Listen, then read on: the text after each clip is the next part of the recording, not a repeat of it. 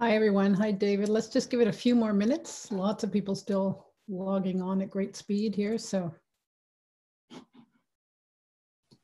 thanks, Terry.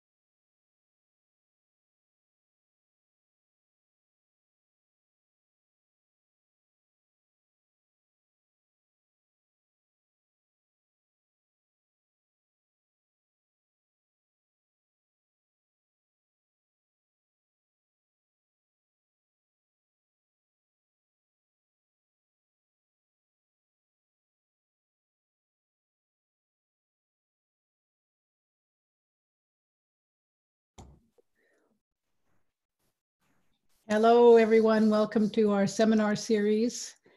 We have our long-awaited guest, César Rodríguez-Garavito. David is going to introduce him, but I just want to say at the beginning that we are extremely lucky to have him with us, and he brings unbelievable experience on human rights and the law and its implications or leverage for both biodiversity and climate change. But I will let David dig into those details, and David's also offered to provide the land acknowledgement today. So welcome, César. I'm hugely looking forward to this. And David, I will turn the mic over to you. Well, thanks very much, Terry. So I'm actually on Pender Island today, which is also known as Sadeas, which means Island of the Wind, and that is in the Coast Salish territory. And I'd just like to say, because it's germane to César's experience as well, that many of us are living on indigenous lands here in British Columbia that were never the subject of treaty settlements or any other form of legal taking. And so it's really a fascinating place to be in the year 2020, because we have a situation where the Canadian legal system is still grappling with how to overcome this historical injustice of the taking of indigenous lands without any form of legal appropriation. And so having said that, it is an absolute delight to be introducing César Rodríguez-Garavito to the IRES community today. César is, as you've all seen his impressive bio, he's the director of the Center for Human Rights and Global Justice at the New York University School of Law. But more than that, I would say that César is the most amphibious person I know. And by amphibious, I mean he is the ultimate scholar practitioner. You know, his academic record is nothing short of brilliant. His books, his writings, he's got a law degree, 3 master's degree and a PhD. He's been a visiting scholar at 10 or 12 different universities. But for me, what's really extraordinary about César is his activism. And he has served as the executive director of De Justicia, which is a leading environmental or civil society organization in Colombia. But I really think that, and you know, César is a very modest guy, but let me just give you one example of his advocacy. So when I said amphibious, I mean he transverses 2 lands. I don't mean that he's capable of living in water and on land, although who knows, he may be that as well. But he's at home both in the academy and out there in the world. And 2 examples of his work out there in the world. One, he was the lawyer for a group of 25 Colombian children and youth in one of the world's most important lawsuits related to climate change and human rights. And on behalf of those 25 young people, he filed a lawsuit against the government of Colombia, arguing that the human rights of these young people, and in particular, the constitutional right to a healthy environment, was being violated by the Colombian government's failure to stop deforestation in the Amazon. And not surprisingly, on behalf of those young people, César won that case. The Supreme Court of Colombia issued a really globally important precedent, finding that the right to a healthy environment, the right to water, and other human rights are being violated by deforestation and its implications for climate change. And César also he gives back more than he takes. And one of my other favorite anecdotes about César is that 7 years ago, he created a program for people like himself, for people who are action researchers, particularly people from the Global South. And since 2013, César has been bringing upwards of 20 to 25 people together, human rights advocates from the Global South, and training them in this field of amphibious research so that they can be scholars and activists, taking them out into the field in Colombia to different sites where human rights are implicated, and teaching them about and learning from them about activism, about communication, about advocacy. And so I'm going to stop there and turn the mic over to my friend and one of the most inspiring people I've ever met, César Rodríguez-Garavito. Thank you, David. Much. David, that's of course overly generous, but that's how David is, so I'm not surprised. So you have to discount everything he says by a factor of what, well, 50%, by 50% at least. But I'm really honored and pleased to be here with you all. I've heard so much about IRES and from David and other colleagues, people who have interacted with this community over the years.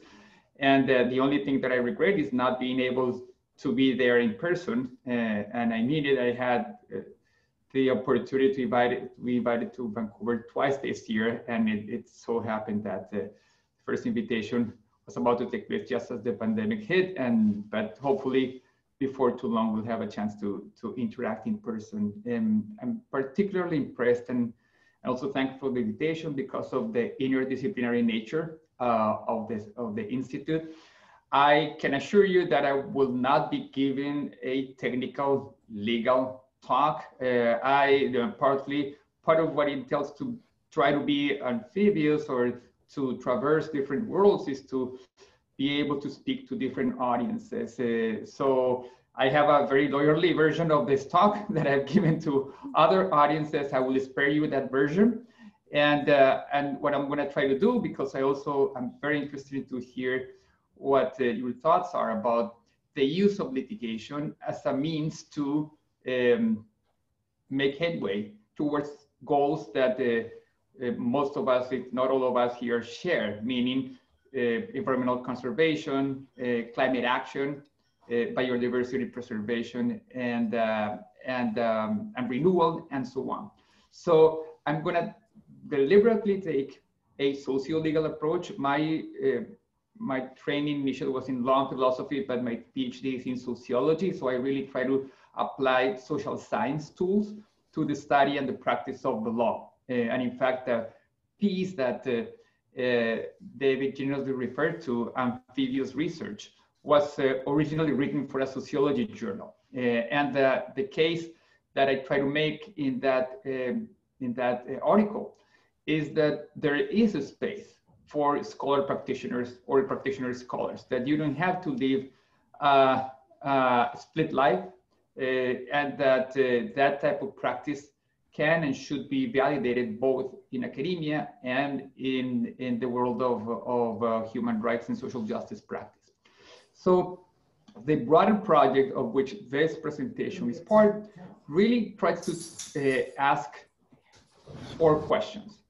First of all, why is it that we have seen the rise of the use of litigation to advance climate action, and litigation that is based squarely on human rights arguments over the last 5 years, basically? I'll show you a slide in a moment that shows that out of roughly 60 cases anywhere around the world that have been filed before national, international courts and quasi-judicial institutions, all the way from the Supreme Courts, for example, an ongoing case in Brazil, to cases before the United Nations Human Rights Committee. Of course, to many of these cases, David has made a key contribution to, and also the former rapporteur, John Knox.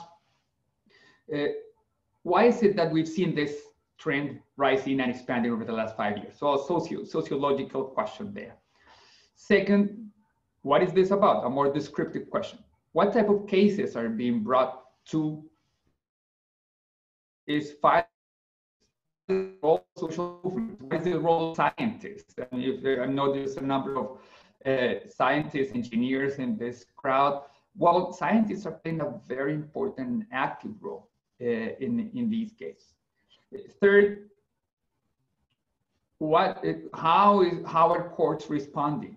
Because these are not easy cases, and it's just 5 years ago, it wasn't clear whether courts had any role to play in such a complex issue as, for example, climate change mitigation, right? Let alone adaptation. So that's another question. And finally, well, it's four main questions. The question of so what? What are the impacts? So does this make a difference, right? Because in the end, both scholars and practitioners want to make a difference by taking, making the decision and doing all the job of the work that it entails to bring a case to the court, litigate it for a number of years, and then work on the implementation of cases. I won't have time today to elaborate on each of those lines of inquiry. I'd be happy to take any questions on any of those strands during the Q&A.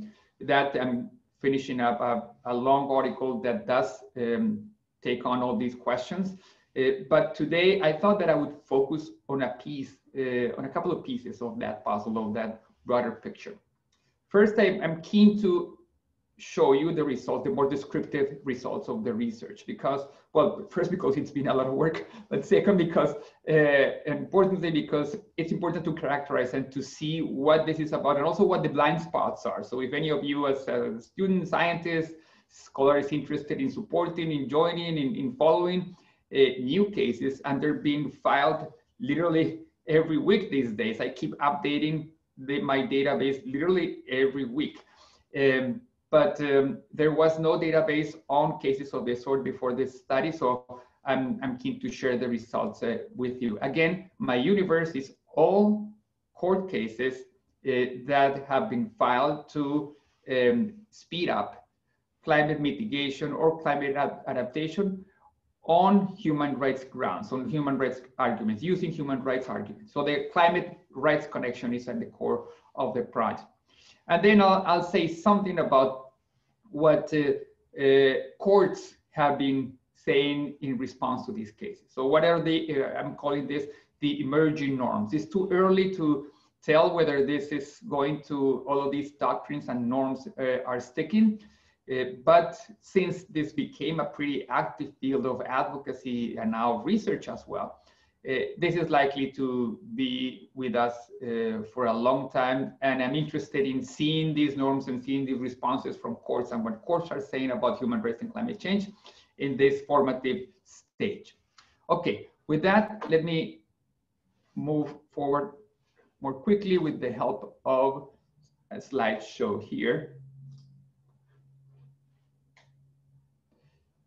So in terms of the number of cases, before 2015, a total of 8 cases had been filed anywhere in the world on climate change that had used explicitly human rights arguments. So I'm using only cases in which either the plaintiffs or the courts explicitly use human rights norms and arguments and frames.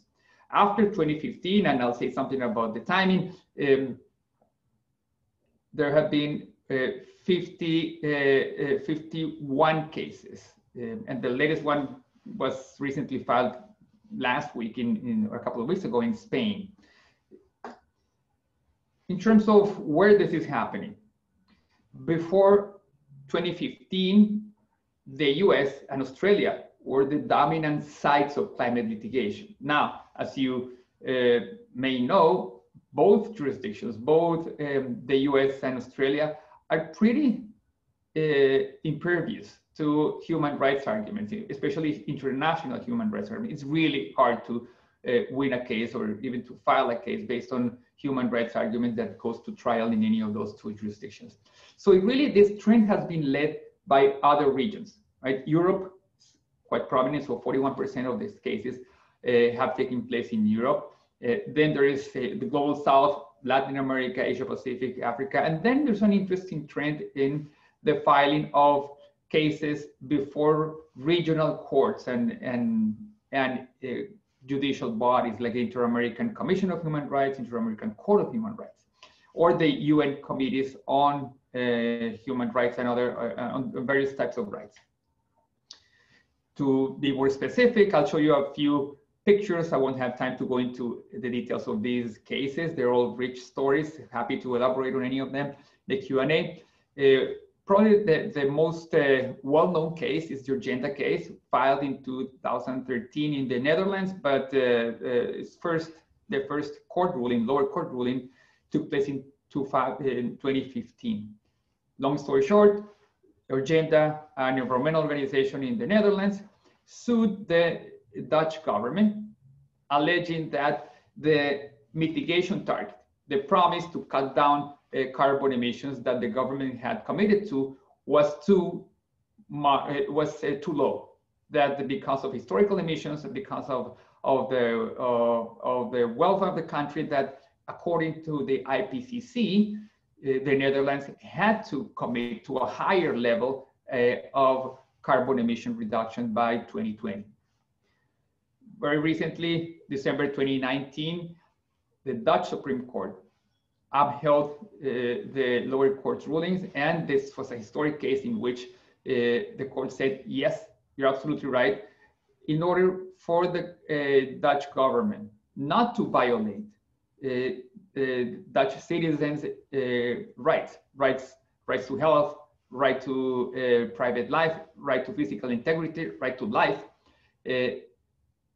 a commitment aligned with science, with the best science, the consensus science that we have coming out of the IPCC, that target needs to be implemented, and carbon emission reduction needs to happen faster. And the government complied, and this has rolled out a whole set of policies just this year, for example, shutting down coal-fired plants this year.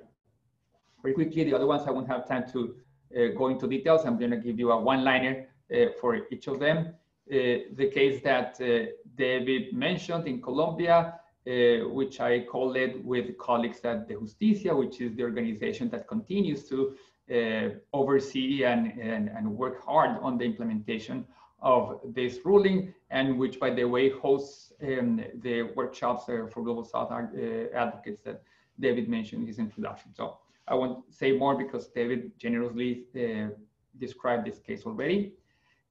There are cases that some people might be surprised that I include in this database, because they seem to be unrelated to human rights. So some of you may have heard about a court decision in the UK by a high court in mid-2020, June, July, that basically, for all practical purposes, stopped the process that was leading to the construction of a third runway in Heathrow Airport.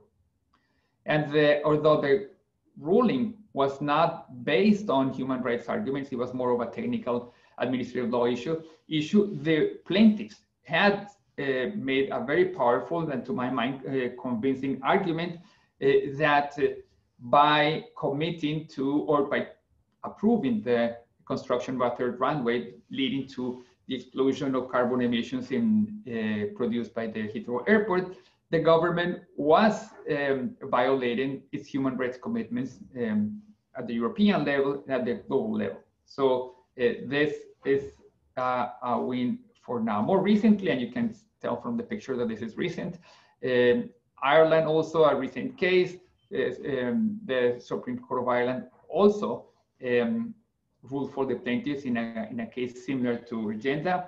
And finally, just to tell you, just to give you a sense of how this is happening as we speak, this is a case before the Brazilian Supreme Court against the disastrous Bolsonaro policies that have led to the dramatic increase of fires in the Amazon. The person to the left is the presiding judge in that case, Justice Barroso.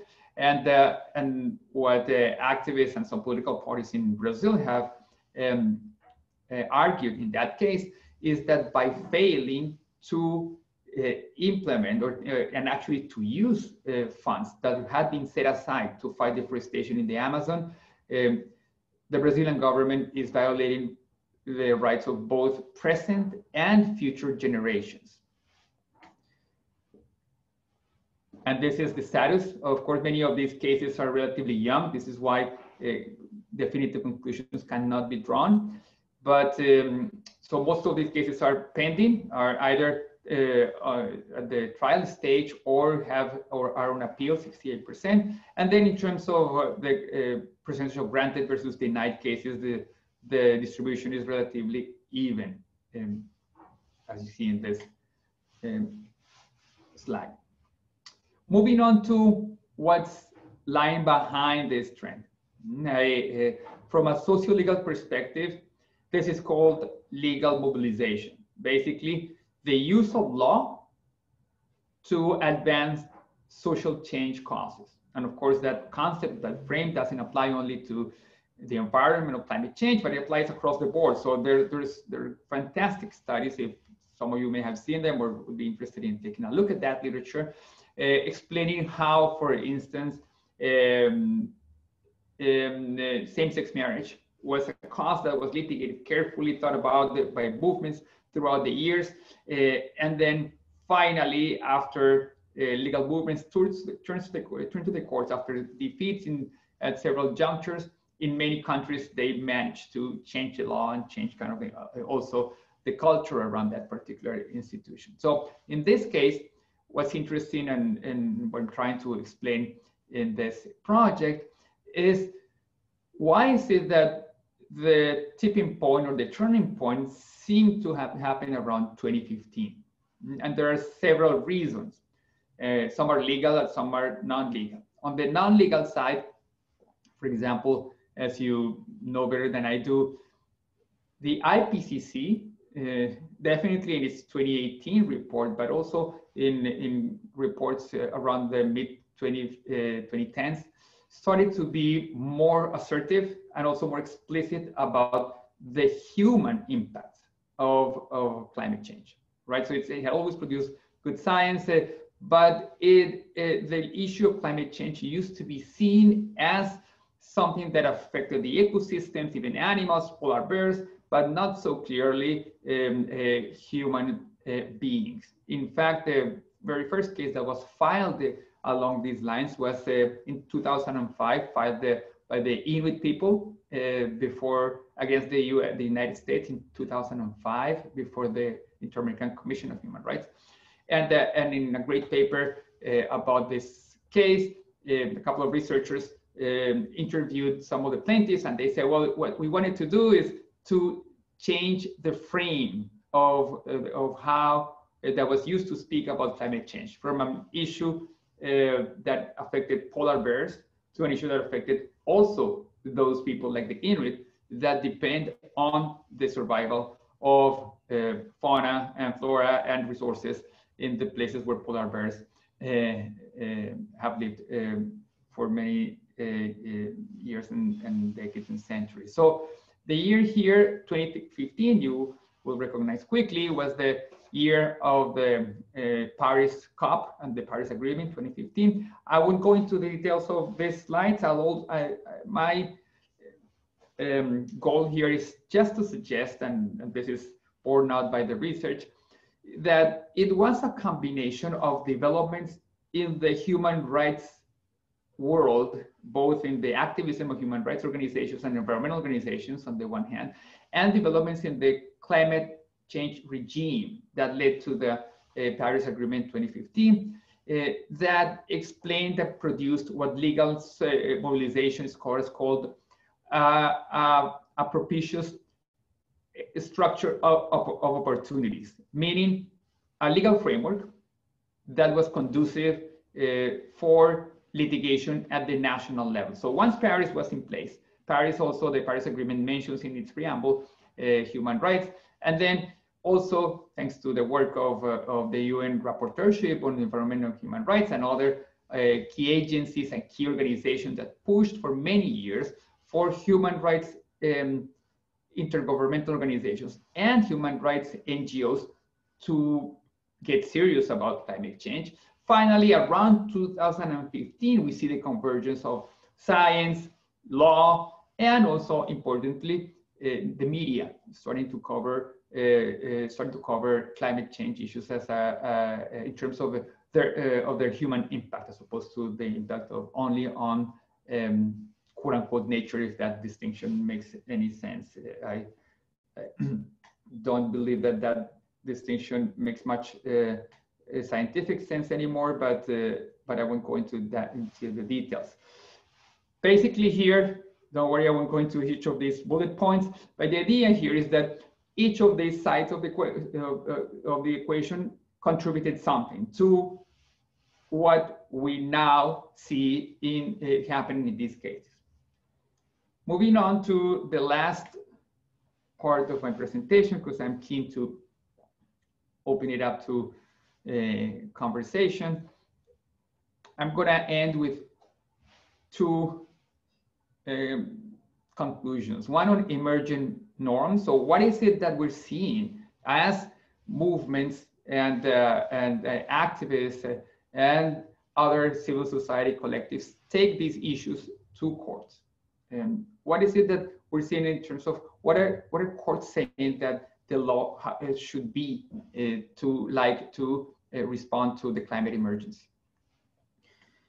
One is an emergent, and again, this is baby steps. This is not by any means settled issues, settled law. We see signs of emergence of the right to a stable or a livable climate system. This is clearer in some countries and regions. For example, the Inter-American Court of Human Rights has come close to saying just this, that the right to a healthy environment includes the right to a livable climate system, right? Of course, and in some other cases, courts have said this more indirectly, but in terms of the filings and in terms of the lawsuits, this is one of the goals of this trend towards rights-based climate litigation. And second, and this is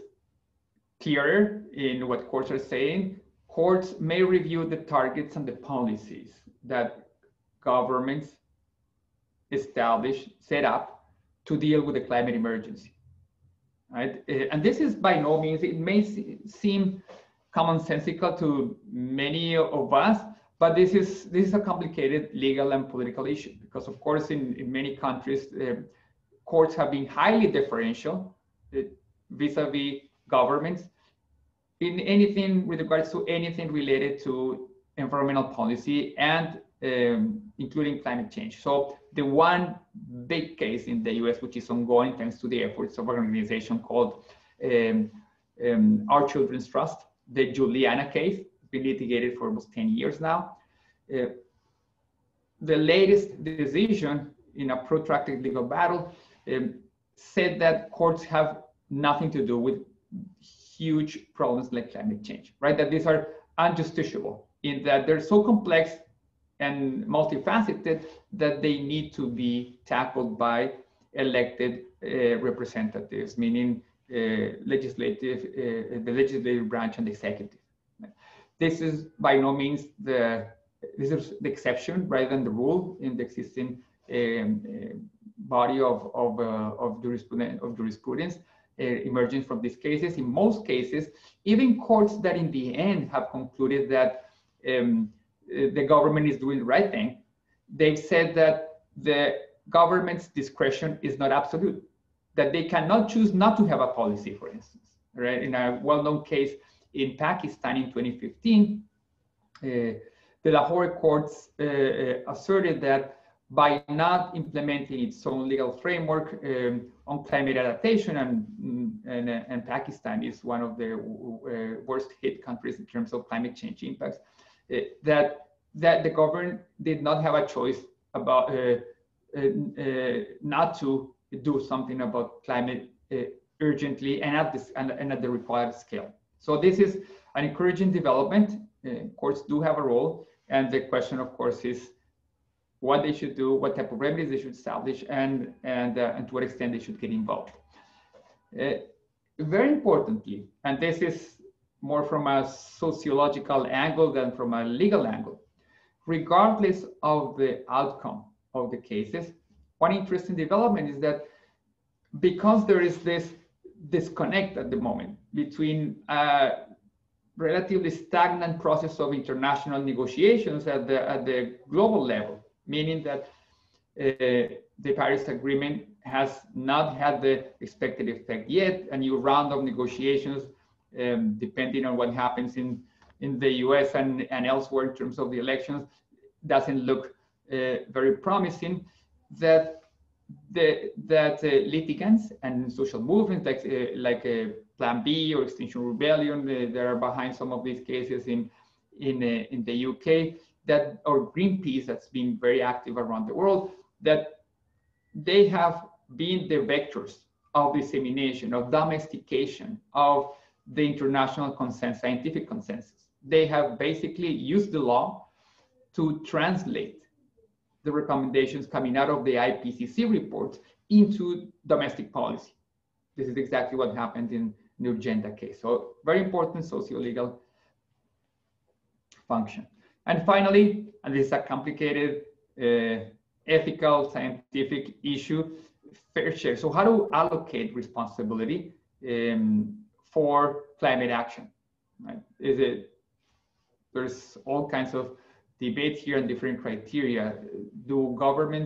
Are governments responsible for compensating their historical emissions or the current emissions?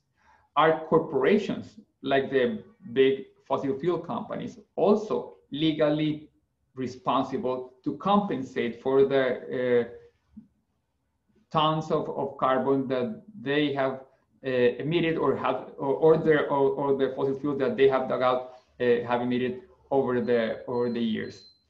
Finally, challenges.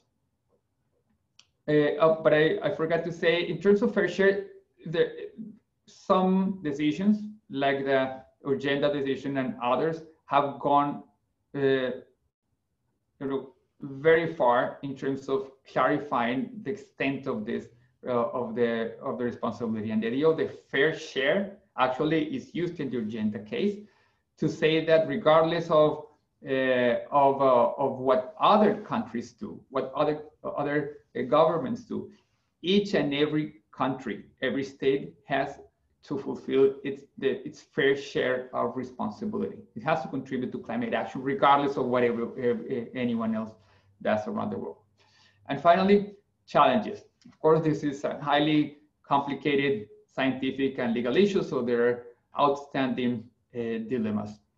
One has to do with causality, the multi-causality, and I don't have to explain this to this audience, but I'll translate how this plays out in legal fora.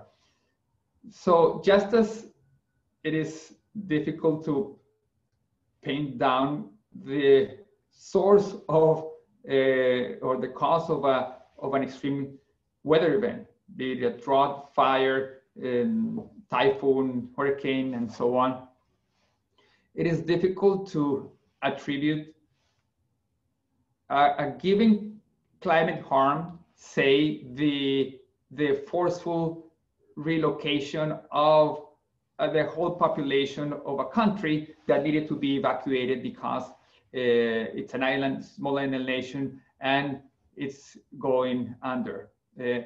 So it's the causal link between that extreme effect, which of course violates all kinds of human rights, and the source of emissions that the plaintiffs may choose as defendant. So imagine that they sued the 19 or the 50 biggest fossil fuel companies, as they did in a case in the Philippines that before the Human Rights Commission.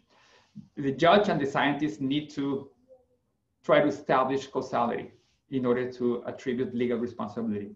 The progress on attribution science has helped a lot. So the fact that scientists these days can say, well, this extreme weather event was made more likely by global warming that is already, that goes some way towards telling judges what they can do and what type of responsibility they can establish in a given case.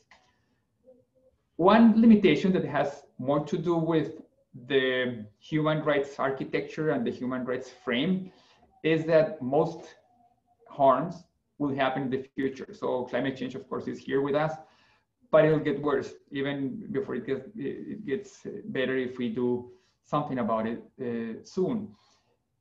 As we know, there are locked-in effects, and human rights, the human rights language and the human rights of the strategies in human rights activism are geared towards addressing past violations, right? So, for example, the fact that during a certain armed conflict, atrocious human rights violations were committed. So that's what transitional justice and peace and reconciliation and the international tribunals are for. Human rights as a tool and as a community, they are much less helpful when it comes to addressing and anticipating and preventing future harms. And by the way, a big gap, a big blind spot in human rights thinking and advocacy is the rights of future generations. And this is why many of these cases are being brought on behalf of young people, and some young people have themselves taken some of these cases to various legal avenues, legal venues. For example, Greta Thunberg and a number of young activists filed a case before the UN Committee on the Rights of the Child against the major government polluters.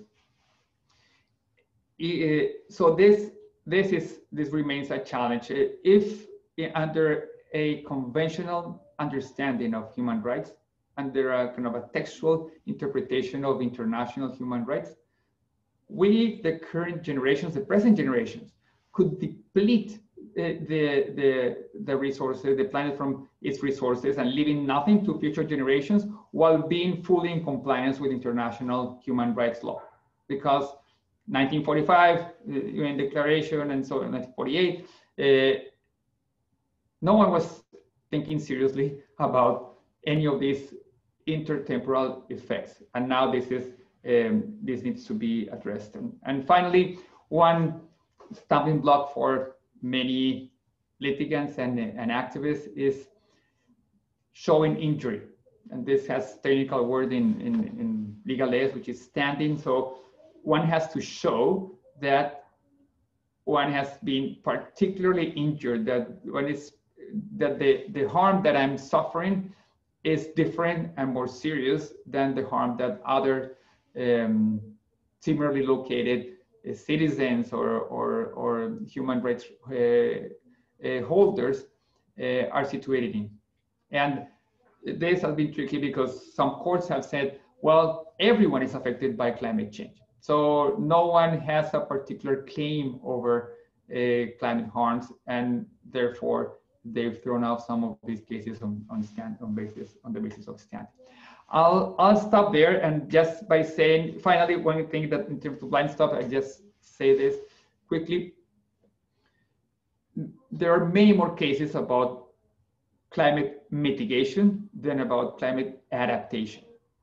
So around 90% of cases in my database are about mitigation and only 10% about adaptation. And this is striking because if you think about what human rights are about, well, the adaptation, meaning that the fact that some communities are relocating to areas that are less exposed to the extreme impacts of climate change, or the fact that the health of millions of people in cities is being heavily impacted by the compounding effects of pollution and global warming. All those individual harms could be more easily framed in terms of human rights than the macro level impacts that one can attribute to the fact that a country is promising to lower a climate mitigation target. And finally, there's also a dearth of litigation against corporations as opposed to governments. Okay. end here and happy to take questions, comments. Thank you, César. That was fabulous, especially that landscape of the post-2015 situation. And I'm sure we've all got more questions than answers that might be there. We have a tradition here of starting with student questions, 2 of those at first, and then turning over to the full audience. But David's agreed to field those, so if people have questions, please send them his way. And I will watch for your electronic hands in the meantime.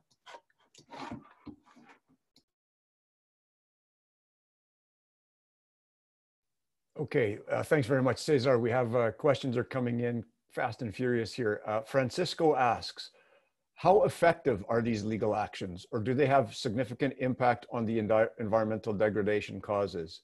And Francisco adds, given that as far as he knows, the Colombian and Brazilian Amazon deforestation remains high, if not getting higher. So I think this goes to your initial question of, so what? So maybe you could elaborate. That's a very important question.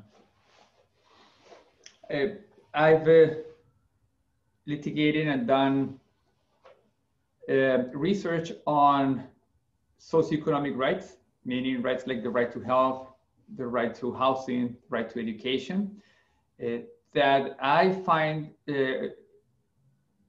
structurally similar to the type of rights that are being litigated in these environmental and climate change cases. And in those studies, and in many other studies, there are some important lessons for gauging and also increasing the impact of climate litigation based on human rights.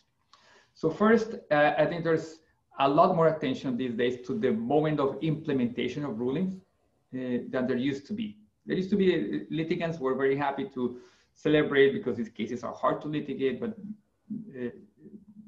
used to be the case that most litigants stopped their efforts at the moment of the handing down of a legal ruling, a positive legal ruling. So there was a moment of celebration, but nothing really happened afterwards. That's changed. Definitely some of the cases, for example, a very well-known case in India on the right to food had a 15-year process of implementation of the Supreme Court's ruling that led to very sizable effects on access to food in India. Extrapolating from those lessons, and by the way, there is, for those of you who may be interested in looking at some of these cases and also reading from the litigants and from the researchers who are studying them, we recently launched a special blog series in an online portal called Open Global Rights. And the blog series is called Litigating the Climate Emergency. So it's open access, feel free to access it. And there are some discussions there on implementation. I'll end the answer by saying, it's from an academic point of view, the challenge here is that these cases are young. So in order for a researcher to evaluate whether a case has made a difference, one needs a longer window of observation. In the cases that I studied on socioeconomic rights, well, the cases have been around for 15 years, 10 years already. So this is when you see what the direct, indirect effects, the effects on public opinion, the effects on policy have been or have not been. So far, so stay tuned, or even better, write theses about this, write dissertations about this, do studies about this. It's fascinating work because this is stuff that that sociologists and social scientists are best at doing, right? They're looking what happens on the ground.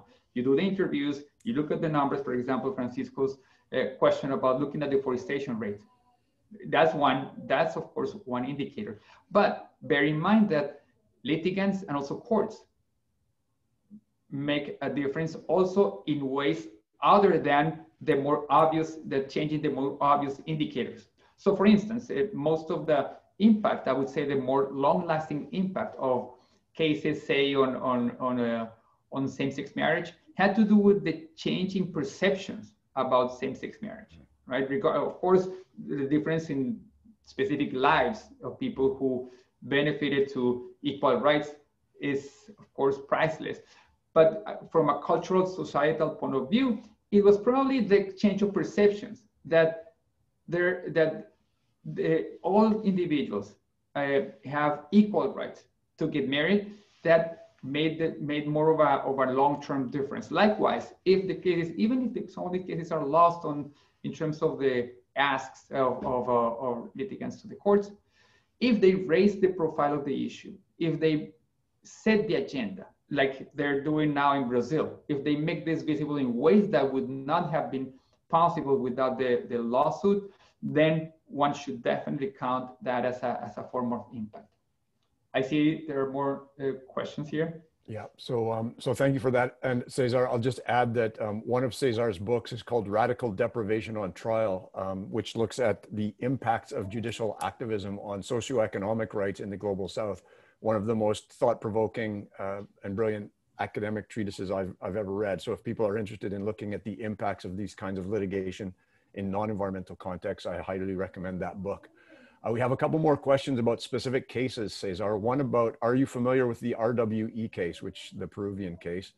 And then a second question about whether you're familiar with Ecuador's case against Colombia regarding glyphosate spraying, and whether there's lessons we can learn from those two cases.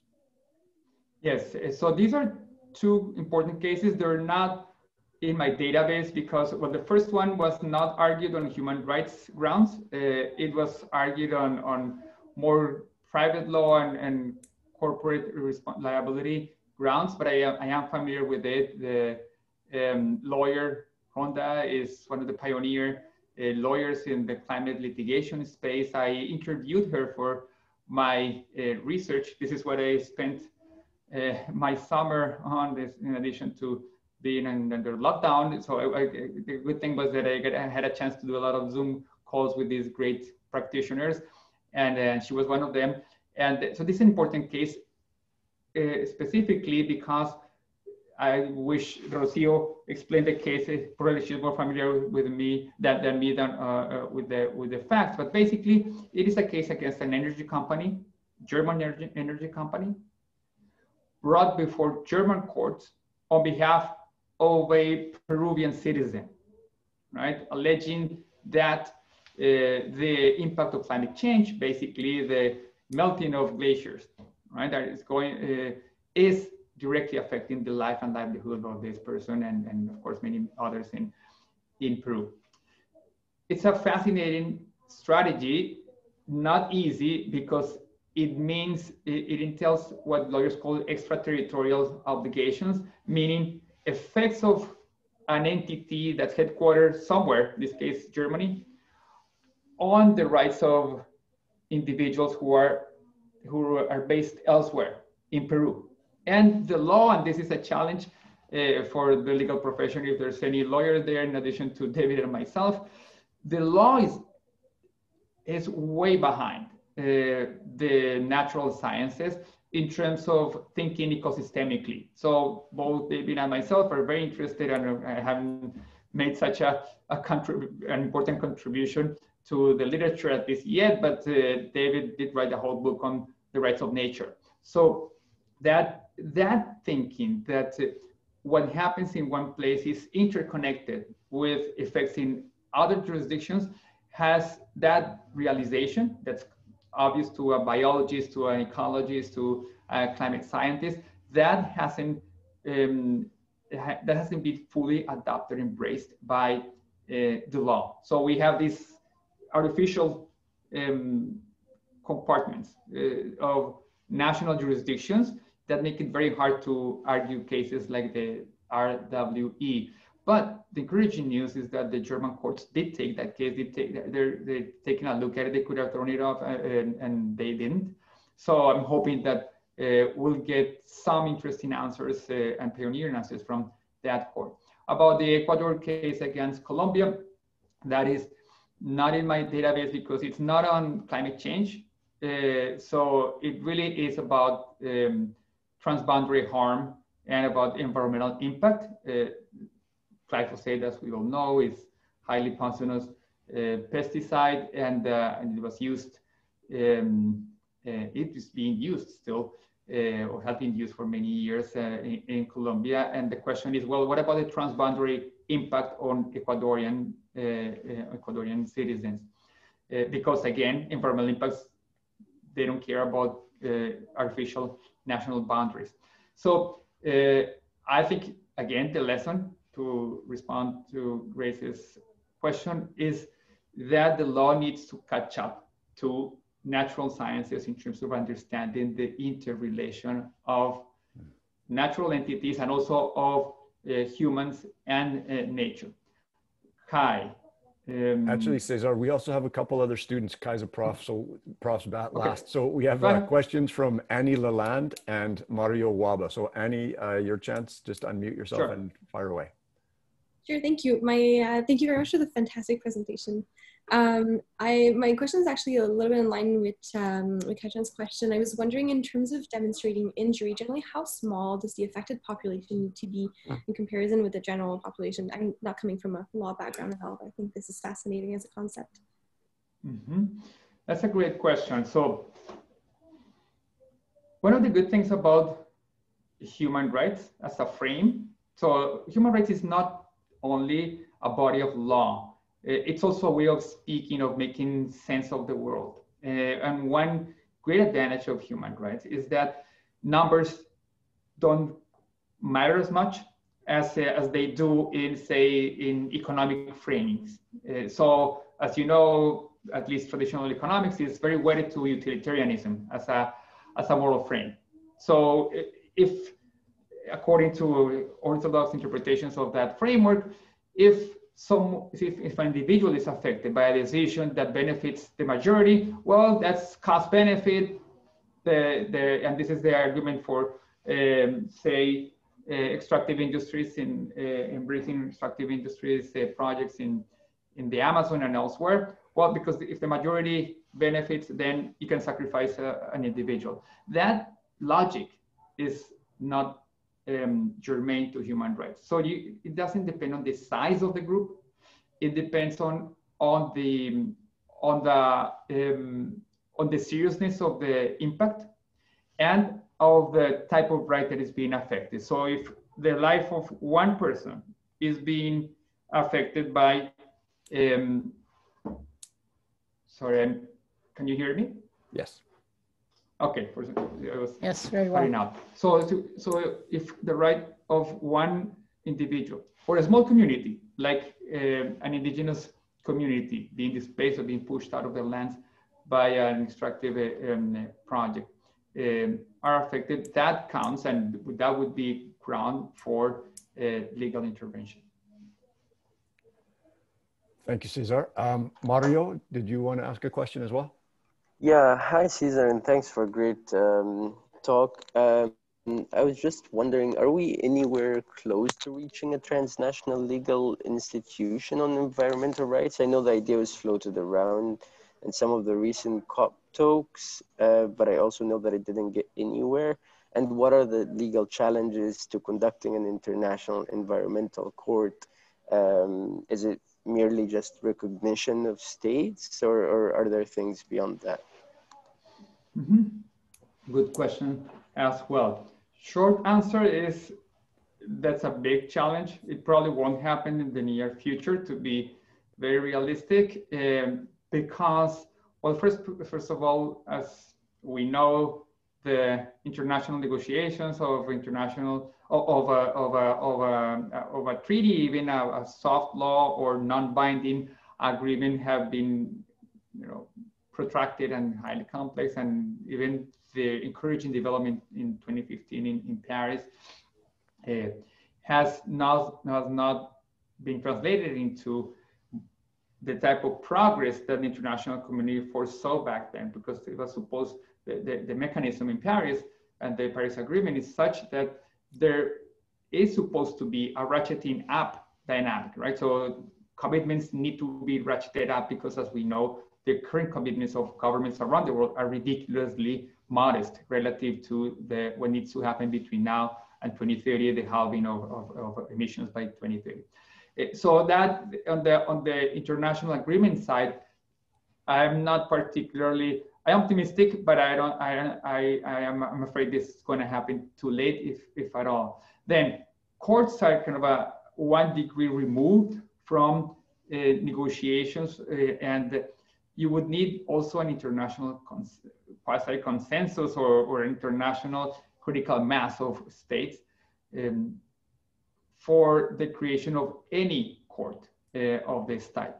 So I would say that if the international agreement itself is an uphill battle, an international court is not on the cards for now. What could happen, and this is already happening, is that existing courts, like the European Court of Human Rights, which is now considering a challenge from in Portugal from Portuguese young people, could become much more assertive, right? And those are important. Those will be important decisions. And also the International Court of Justice in The Hague could issue what's called an advisory opinion, stating that the law, international law, demands more action from states with regards to climate action. Okay, we're rapidly running out of time, so I'm going to give you 3 quick questions that you can maybe give a nutshell answer. One is, what is the role of the composition of courts in different countries? You mentioned the imperviousness of Australia and the United States to international human rights law, but do the individual judges even make a difference? Second question, can you say a bit more about what could be done to address the challenge of intertemporality, the nature of addressing the rights of future generations? And thirdly, how close are we to recognizing the rights of nature, as Ecuador and some other Latin American nations have done? Let me start with the last one, because I'm actively working on an interesting case before the Ecuadorian Constitutional Court. So I see that there are, I'm glad to see this, either people from Ecuador or interested in Ecuador in this group. It is a pioneer jurisdiction that in 2008, it established and enshrined the rights of nature in the Constitution, thanks to the proposal and all the inspiration and the ideas of the indigenous movement there. So the challenge there, as David shows in his book, is how to turn those declarations and those concepts that are out there and have been sharpened since into actual consequences on the ground. So what is it that what does the right of nature mean in a specific case? So declaring the Amazon forest as a subject of rights. Does it mean that, for example, extractive projects should be banned because that would go against the integrity of the territory and so on? But I think this is already happening, not just in Ecuador, but it's a trend around the world. And I think that this is one of those exciting practical and academic questions that people like you all could tackle creatively. And finally, I'll say something, sorry that I can't elaborate on each of the questions. So they're all fascinating. So on the general issue of the usefulness of human rights, my take is that human rights, just like Yuval Harari wrote in 21 Lessons for the 21st Century, needs to be an evolving framework, right? So human rights, the language, the tools of human rights were created mostly to fend off attacks or threats from governments against individuals, present generations, individuals, right? So imagine my own region of the world, Latin America, played a pioneer role. Many of the pioneering human rights organizations are from Argentina, from the Southern Cone, 1970s. And the whole challenge there was to protect individuals who were being, quote unquote, disappeared by the dictatorships. This is crucial.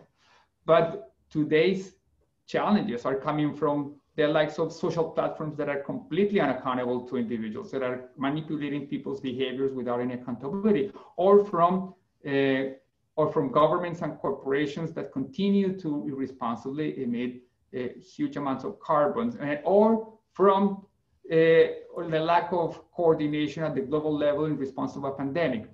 and at a moment in which we know that the very possibility of a habitable planet is at stake. So unless the conceptual and the practical tools of human rights are updated, for example, by fully, to answer one of the questions, fully incorporating the rights of future generations into the whole arsenal of the legal framework, the jurisprudence, human rights may become a less useful, even irrelevant discourse. I don't think that that's going to happen, but it will take active work, both on the scholarly and on the advocacy sides. And the question about the composition of courts? The question about? The composition of courts and where the way that a court is put together, the yes. nature of course, individual of course, judges. that is crucial. That is crucial, as you know, in this country at the moment, and you know, the legal battle is ongoing about the composition of the courts. So the composition of courts, of course, does matter. But this is where my respect for the idea of the law and the rule of law comes out. In functioning democracies in which the rule of law operates even imperfectly, and this is not just in the global north, but also in the global south, the best judges, and there are many cases of many instances of these courts, set aside at least partly their own ideological preferences and put on the hat of their judicial role, right? And this has happened. I've seen that happen in many courts. And when that happens, well, the court composition is not the only factor that comes in. So, for example, deference to international agreements, deference to the international scientific consensus has made a difference, for instance, in cases in Latin America or in Europe, in which even court judges that would be more conservative on other issues have signed off on progressive and protective legal rulings on climate change. Another question here is, are there particular classes of evidence that are key for cases? So, or, you know, that would be an interesting question to explore. Yes, that's crucial. And for all of you who are doing climate science or environmental science, this is crucial because lawyers need the evidence. And this is where, of course, there may be a cognitive disconnect. And judges are, of course, not climate experts. They are part of the public. They are informed citizens, but they need the best tools and the best evidence on issues like attribution, right? What difference has, say, the action or the behavior of a specific government agent or a corporate actor made for the protection or the violation of human rights.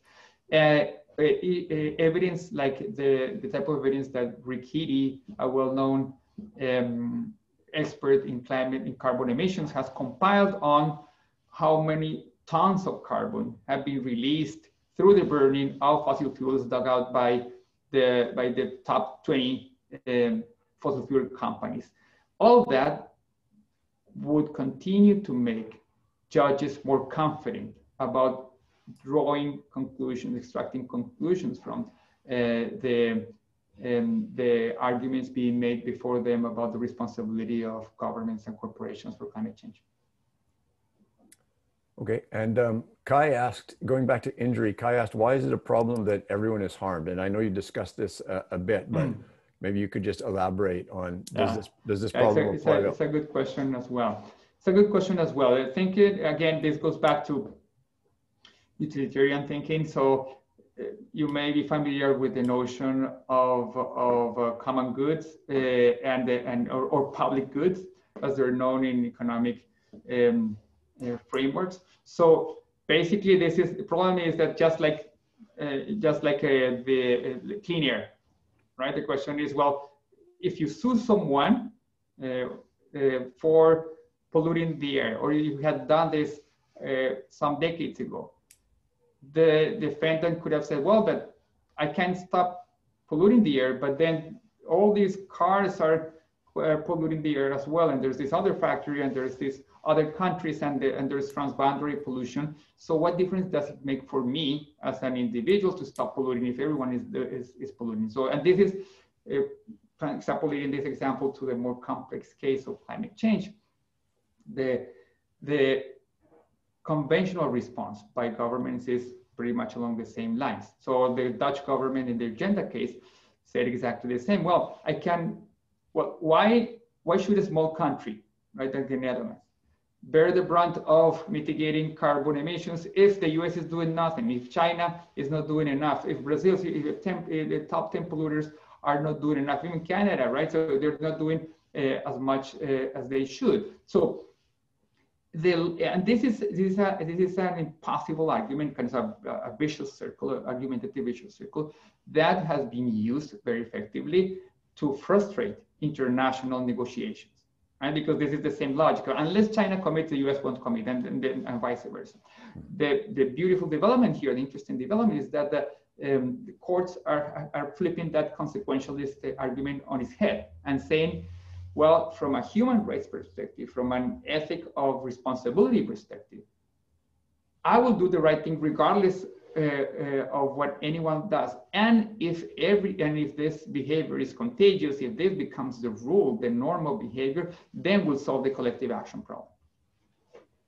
And one final question, and I confess this is my own question, but why is it that Latin America is really at the forefront of this evolving jurisprudence on climate change and human rights? The Colombian case, the Brazilian case, both of which you mentioned.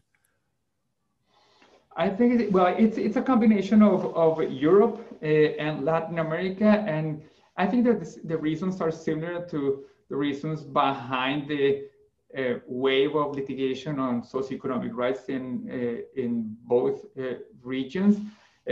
Mainly a combination of strong social movements, a well-established culture of legality, meaning that in many countries, the law of governments tend to be deferential to courts, will comply with the rulings.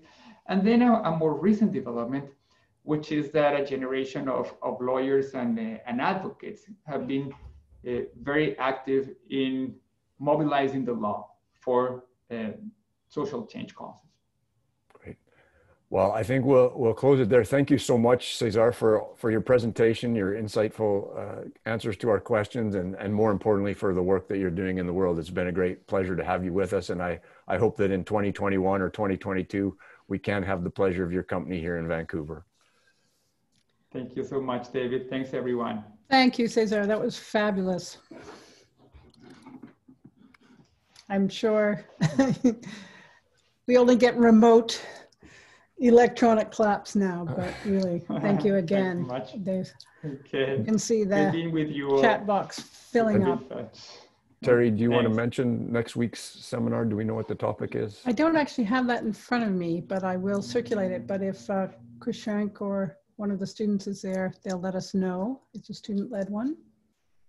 I guess it'll come around. Yes, I think it's a student seminar with Louis and Balsher presenting. Oh, great. Fantastic. Thank you, Rudri.